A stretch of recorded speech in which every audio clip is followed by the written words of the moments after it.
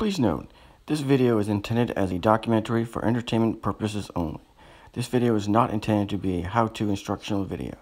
Please read the full disclaimer notice in the description to this video. Let's get back to the show.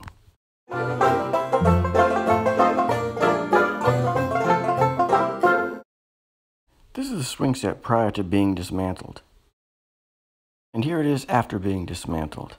Time to cut the pieces for my project.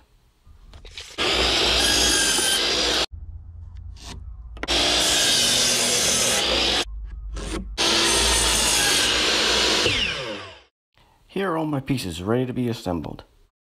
First, I'm attaching the seat rails to the legs.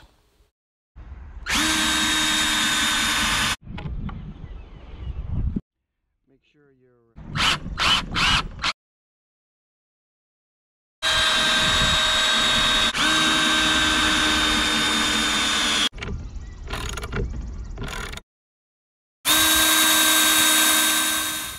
Here are the legs with the rails attached. Next, we'll start attaching the seat slats.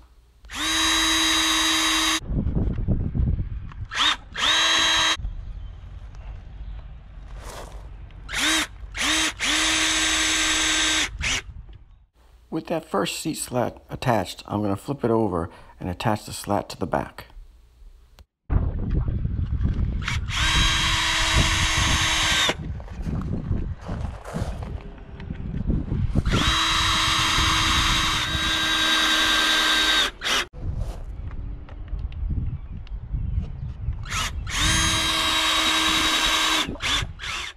Now I'll attach the rest of the seat slats.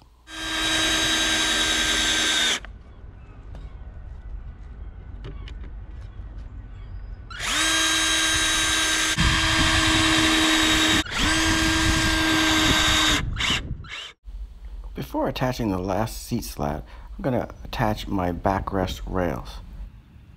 I'm attaching these at a slight angle.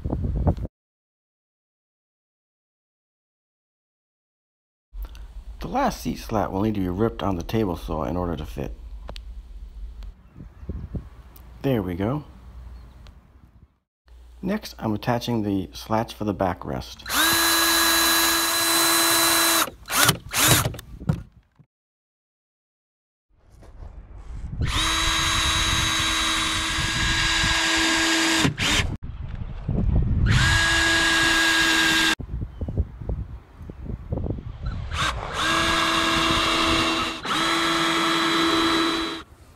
Here's the chair fully assembled.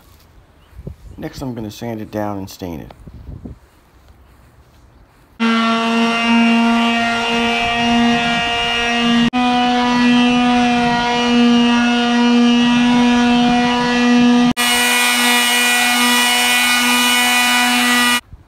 All done with the sanding. Now let's get to the stain.